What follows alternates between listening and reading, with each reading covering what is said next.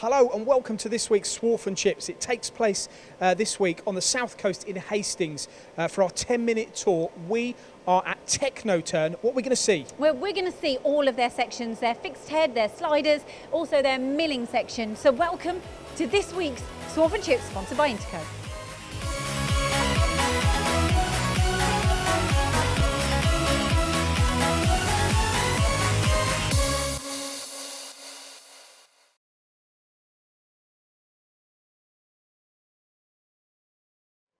So welcome, this is a 5 million turnover company with an ethos of basically not saying no. It is an incredible business, so much coming up in this week's 10-minute tour. Don't forget, if you want your own 10-minute shop tour, contact us at inquiries@mtdcnc.com. Thousands of people watch these every week, so let's start. Where are we starting? Okay, so behind us is the assembly section, but there's a lot of NDAs, so we're not allowed in there. However, here we are in the fixed head section. So follow us, Paul. Lots of fixed head machines. This is an area that they are always investing in, but probably most of the investment has gone on down in It has, further area. afield, but this business was established in 1995 here, part of the Techno Group. And in fact, there is another division, which is Techno Set, which is based in Rugby, which I believe started about 1978. 1978. That's the one, yes. So you can see two businesses collectively servicing a plethora of industries, including the aerospace, automotive, defence, medical as well recently. Making a wash of quality components, which we're about to show you now. We're going to show you a lot of components too, because what's interesting is every single one of these machines is working. A lot of the time when we go out to machine shops, we may see a machine that's down or anything, but all of these machines are either having a changeover, turnover, or they're making parts. They're busy here. This is a family-owned business as well, still from day dot. And what I find interesting about this company is the differences in some of the parts. Talking to Jonathan, who's the operations director, he was telling me that their scope is between 1 millimetres and 200 millimetres in diameter for turn parts, which we've seen here today. Now, what's really interesting is they really want to talk to everyone about that continual investment, investing in machines. And it is hard to believe that by investing in a big piece of equipment, it's actually going to reduce the cost of a part to the customer, but that's what they've found. And that's how you grow a business. That's how you change the direction of your company from from shrinking to growing, which is essentially what they're doing here at Technoturn. Look at this part, nice quality part there. And now don't forget, for any of your exotic steels and alloys, to contact our sponsor Interco. Always very, very proud to have them as part of our show. So why have they gone for so many stars, Paul? Well, they started their journey with Star many, many years ago. The reliability of the machines is second to none for them. They can run them unmanned 24/7. It doesn't matter the material types they're cutting as well. Here you'll see brass components, you'll see stainless steels, you'll see Inconels, and this SB20Rs is really where some of their journey with Star started. Now you're talking about a 20mm bar machines here, slide-in head lathes, and again more components that you can see machined. This particular one, aluminium. But what's really key to our visit today is the investment that took place not so long ago in the SW20R2. Now this machine has changed the dynamics completely of their turning department. In fact, some of their parts, they've reduced cycle times by up to 30% thanks to this machine's technology. And the technology has improved. They are, and I've said it already, they're taking the cost out of the part. It's really important for them to say, they just don't want to say no to their customers. They don't want to just provide parts. They'll have customers come to them that will say, can you take the cost out of it for me? Can you change the material? Can you change tolerances? And they will pride themselves. That comes down to engineering expertise, which they are. They're very proud of having. Just quickly before we move on from this, the key benefit to this machine is the twin gang here. Yes. You've got the platen at the back and the platen at the front, which means they can do balance turning, which means they can do roughing and finishing at the same time on this. So the drilling and the milling at the same time, reducing vibration and as well. And look at the size of the diameter of this part here. It's about 1 or 2 millimetres in diameter. Unbelievable. When I first looked at it, I was like, I need my specs. But it's quite interesting. Unfortunately, I've left them at home you need today. He needs his specs all the time. He does. You need them all the time. Right, let's head through to the milling section.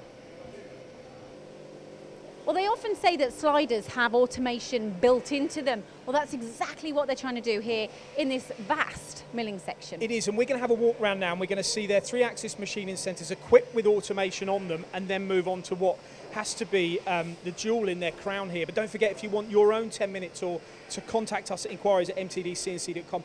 but also comment and tell us what you think about what they're doing here in the machine shop, some of the parts they're making, and why and if this sort of adaptation of work holding and fourth axis unit is something that you would choose to do in your company. I tried to open that door then and I couldn't. Yeah, I tried as well, but it's not working. So you've got a Niken table here, and then is this a microlock? So this is a microlock work holding system. This is a twin pallet Doosan machine.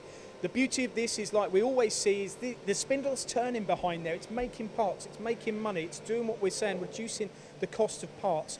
But here they can be loading this, and they can be loading 4 sides of that trunnion. You know, I'm just going to give reference to a company, R&G Precision.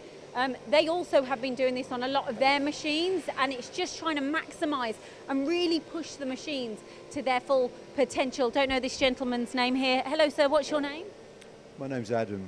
And Adam, do you enjoy working here? It's fantastic. We do. Well, do you believe Adam? You can write the comment. Do you believe Adam? Adam loves working here. He does. Yeah. That's great to hear. What's good about here is you'll see that they've got several of these machines that they've done the same to.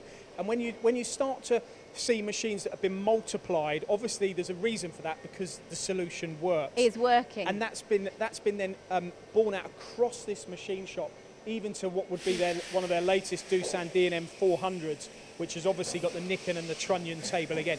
I can't emphasise enough, if Gio was here and he was watching, he'd be saying, you're presenting more parts to the spindle. He would. He'd also be saying, okay, and spot on. What's quite interesting as well is the fact that you've got a variety of brands of machines. Just giving you a heads up as well, this is totally off the cuff from what we've been talking about, but this company is growing. They're looking for more staff, and they've got 3 apprentices at the moment, and they've got a lot of people who work here are time-served engineers, apprentices. They've got 24. By the end of the year, they want 30, so they want to grow. And did you know, I asked the guys the question, because what we're going to move on to now is going to be the end of our tour of the machine shop, is one of their latest acquisitions, which was about 2 years ago, the MX330. I asked the guy that uses this, a guy called Tony Brown, and I said to him, do you believe that by having this machine is going to reduce the workforce? And he said, no, I operate this machine. Before I operated 3-axis machines, now I operate 5, and actually I'm upskilled. I've learned. I've been re-educated into a new way of making parts. Now that is a perfect illustration of what automation does to a company. Yeah. It doesn't make people redundant. It doesn't lose employees. It upskills them, and that's what this 330 has done. Adding to what I said earlier as well, which is quite interesting, they have a lot of value-added services at the company. They don't like to say no. So if they're plating, painting, destructive testing, everything like that. Wasn't that a bank that didn't like to say no? They don't like to. Was it? I don't know. It could have been. Again, comment. Was it a bank? Who knows? Or is it just Paul's imagination? So they've got a lot of services that they like to offer. And I can't get this door open at the moment, but the MX330 10PC, this is where they load up the 10 components, and this is where this machine achieves that unmanned run for them overnight. Here they're machining a very soft plastic material, but once again this machine lends itself to harder materials. There are some manifolds we've seen here that have been made out of stainless 316. This particular part again is a soft material, but it just shows the machining process is on here, Lindsay. If you had to do this on another machine, you would have to be tackling 1 face, 2 faces, 3 faces. You know, you've always got 6 faces to a part, but you're going to have to do those 5 faces, you know, using a different setup. Here, they can do it all in one hit, and they can run this 90 tool, 5-axis, 10 pallet MX330. I wonder what the spindle up time is on this machine. Well, they're currently running at around about 60%, which is actually quite low for one of these machines, because they will go well above 90, as you'll know. But it's still, for them, they're getting to grips with a new CAD-CAM system. They have had times where they've been running over 90, but at the moment they're running at about that. But that's also because of some of the work that they've got, some of the work types they've got, and actually sometimes it's chewing through work so quickly that they might not have anything to put on it for a night shift. So it's still an extremely efficient machine when you compare that to a vertical solution standing on its own to get that percentage out. I spoke to Jonathan. I know this company have big plans for expansion in the coming years.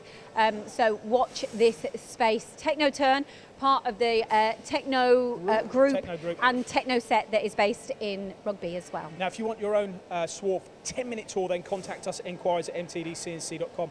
Thousands of people watch these tours every week. We get to grips with all of the machine shops around the country. We see what they're making and how they're making it, and you can be part of that.